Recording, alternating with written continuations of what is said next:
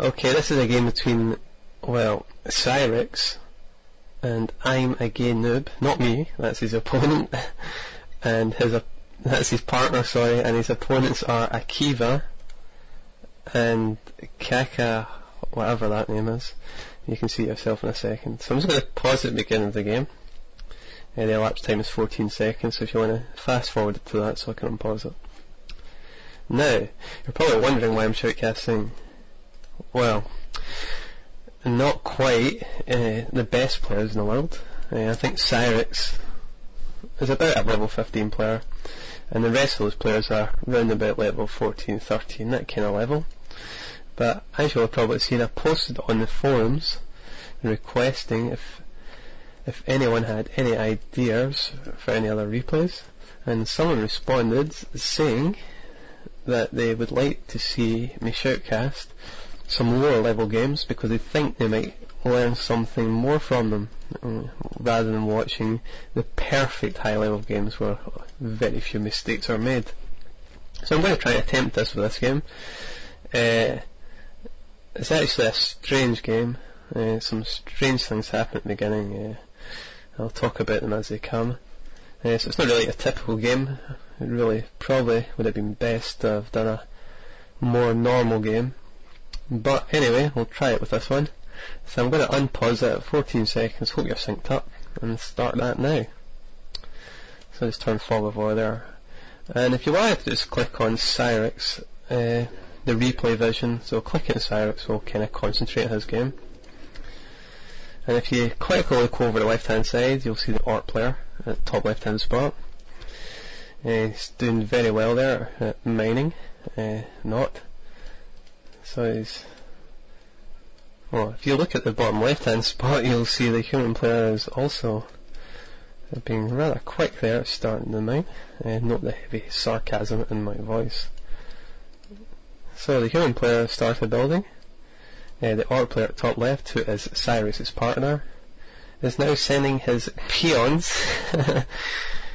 down to the bottom left hand spot to try and quickly kill his opponent.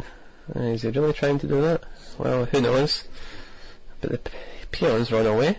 We'll see how well that works out in a minute. And Cyrix is doing regular build, ghouls, probably a death knight soon. Is he waiting on a ziggurat? I don't think so. He's just being very slow in starting his death knight.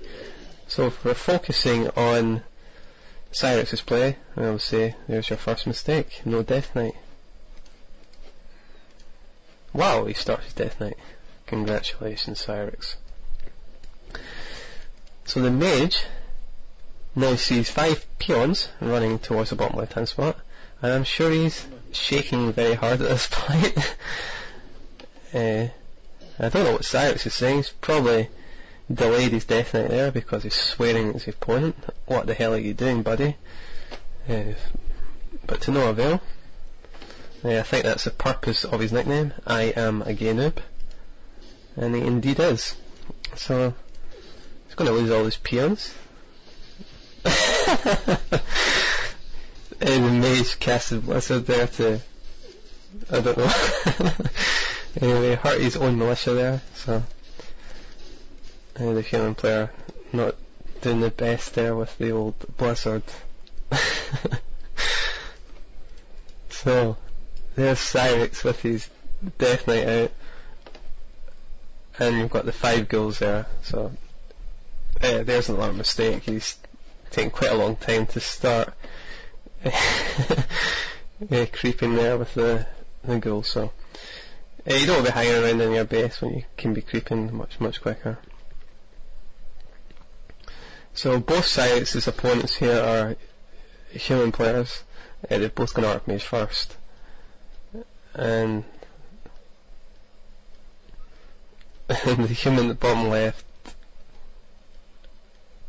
those peons have caused him a lot of problems. They've obviously put him off. He's only got 2 peasants and gold, and he's just started his barracks there. So Cyrix is creeped. If I was in this position and my opponent had well, basically just giving up at the beginning of the game. This is exactly what I'd be doing, is trying to creep very, very hard, try and get experience as quickly as possible, hope my opponents are not the best players in the world, which Cyrus has been relatively lucky here. His opponents aren't the best players, so it's still possible to win. Don't give up in this sort of situation. So now the peons have been sent to annoy Cyrix.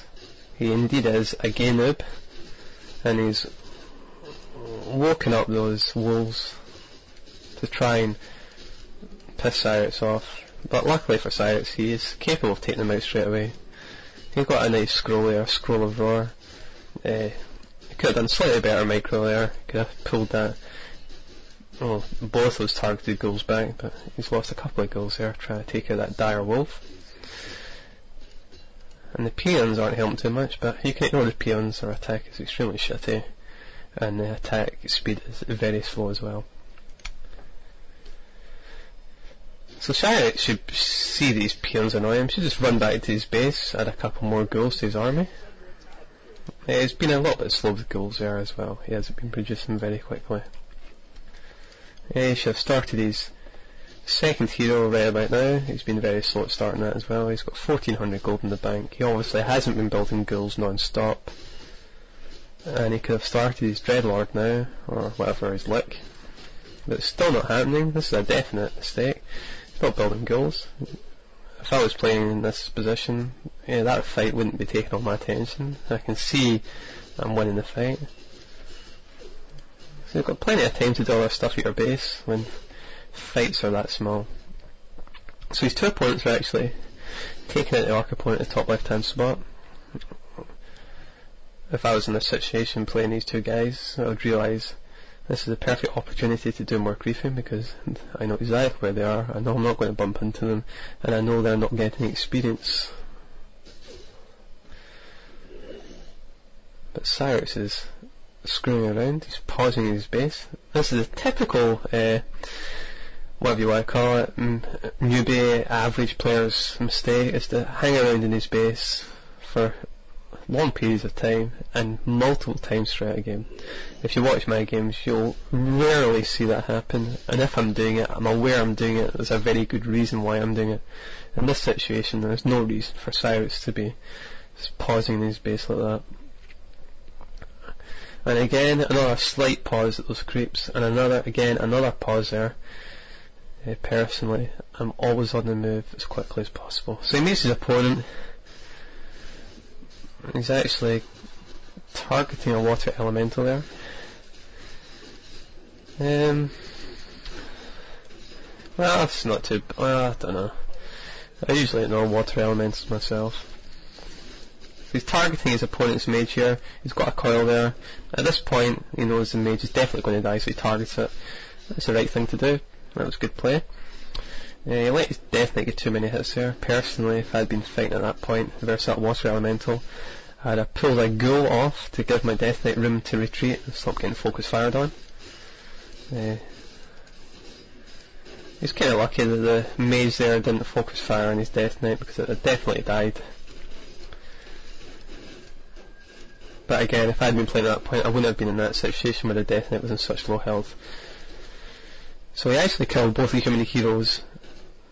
So he's perfectly safe to fight these footmen, even with the Death Knight there, because it's generating energy very, very quickly. Again, a nice sleep there. He's going to get some extra experience off of that footman. And he's now at Black Citadel. Now I'll tell you, he has forgotten to get a graveyard. That's a big, big mistake.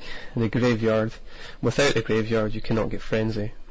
That's obviously extremely crucial to his build order here. The human player at the bottom right spot seems to be the best player out of his two opponents. He's getting sorceresses, and he's reviving his Archmage. He'll probably get a second Mountain King. The other player, who's slightly worse, is also going also going Spellcasters. I don't really want to talk about their game because I'm not that great. I'm going to focus on Cyrix. It's kind of screwed up.